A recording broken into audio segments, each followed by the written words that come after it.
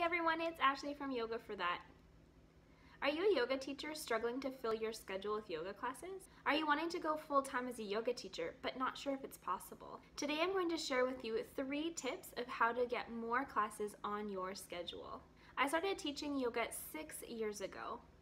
I had 3 classes a week on top of a full-time work schedule. I have left jobs, taught more classes, gone back to the corporate world, and now I've been doing this for a full year. Along with finishing my 300-hour teacher training in June, I've been building my monthly teaching schedule, as well as teaching mentorships, workshops, and helping out with YTT programs. Whether you've already been teaching or you haven't stepped on the mat to teach yet, I'm going to share with you my foolproof tips for getting more yoga classes.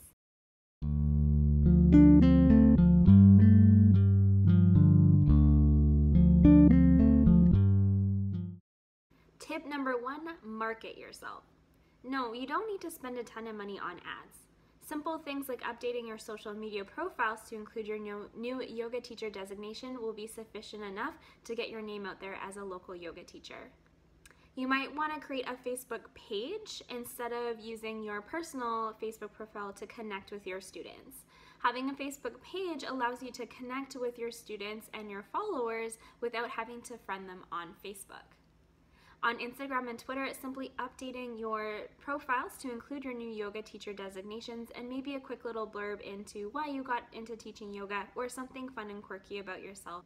A website can be a fun way to market yourself as well as keep updated with your students about your schedule and any workshops you have coming up.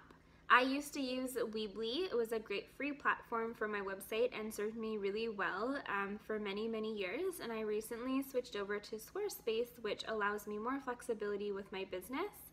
I know and have heard of Wix as well as a free platform for website hosting, so if those Weebly and Wix are great options for you. I personally haven't used Wix.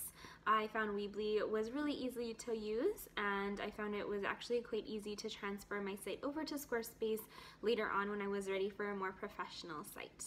Those links can be found below in the description. Using business cards is also a great way of getting your name out there. It's relatively low cost. I use Vistaprint. I didn't have my branding done for my first run of cards, and Vistaprint had a really great variety of layouts that I could use for my business cards. So until I had my branding done, I did use Vistaprint, and I used it on my last run as well, just for the low cost of it. There are quite a few Vancouver-based companies that I've heard great things about as well, so definitely check some of those out.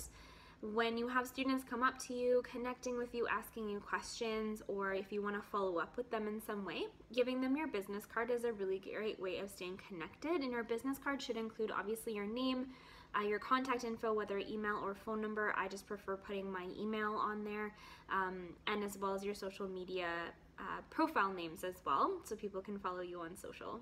I usually like to keep a stack of cards in my wallet and also around me in the studio, especially when I have a few classes in a row and if students come ask me questions, I can just give them my business card and they can contact me later, especially if I don't have time to follow up with them right away or if I need to research something before I get back to them. Tip number 2 is networking. Networking is a huge part of becoming a successful yoga teacher. You never know who is going to need a yoga teacher, who might be looking for someone to teach a workshop or an event.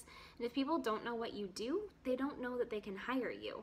So when you're starting out as a yoga teacher, offer free classes as much as you can, and I'm not saying every single day. Maybe you do 1 a week, 1 a month, at a local park, at the beach, at an apartment building, at a gym.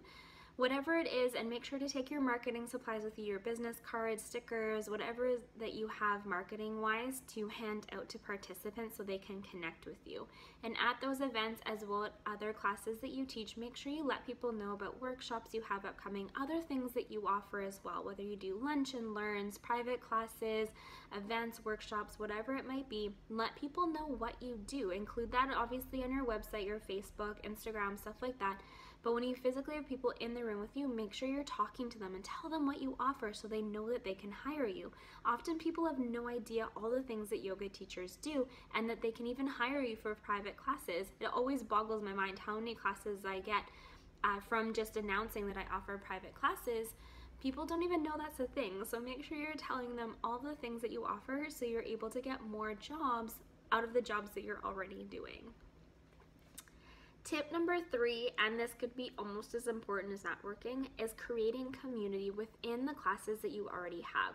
So if you're a teacher that doesn't have regular classes yet, or maybe you haven't even stepped into the classroom to teach yet, totally fine. You can create community online with your blog posts, positive posts that you make, connecting with people on Facebook, all that fun stuff. If you have regular classes or you're teaching or subbing regularly, creating community within the studios that you teach at.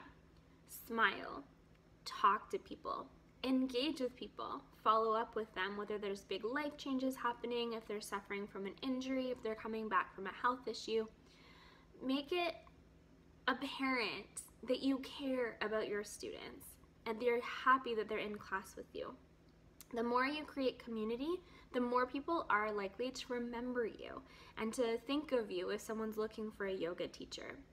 If you announce in your classes that you offer workshops and private classes and that you teach at people's apartment buildings, all of that stuff will clue into people's minds and they'll realize that you do more and that you're accessible outside of the studio space. So make sure you're talking to people, communicating, creating community, and you'll definitely get way more jobs out of it.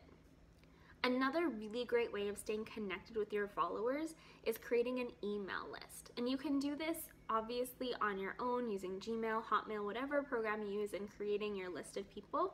I currently use MailChimp. It's a really great service, I find. It's free. I have a very small list. It's quite easy to use. You can add people yourself, or you can create a link for people to add themselves to your list, and you can hook that link up to your website as well. Not so sure about the free platformed websites, but I know on Squarespace, since it's a paid site, I'm able to link my sign-up forms onto Squarespace. So when people visit my site, they have the opportunity to sign up for my email list, as well as I can add that in different sections of my webpage, whether it's in a blog post or my About Me page or wherever it might be. So definitely using email lists is a great way of staying connected with your students. You can let them know about your schedule, if you have upcoming workshops, if there's anything exciting going on in your life. People love to know about you. You're like a mini celebrity in a way, and they just want to know what's going on with you. So share updates, fun things that are going on, lessons that you've learned, whether teaching or just living life, so people can stay connected with the goodness that you are as a yoga teacher. Those are my 3 tips of getting more yoga classes on your schedule. So to recap those super simply: market, network, and create community. It can't get any simpler than that. If you'd like even more content, make sure to download our free checklist. It's available in the description below, so make sure to grab your copy of that. If you liked this video, please hit the like button. If you want more content similar to this, make sure to subscribe to my channel. And of course, we will see you again next week. Thanks so much, guys.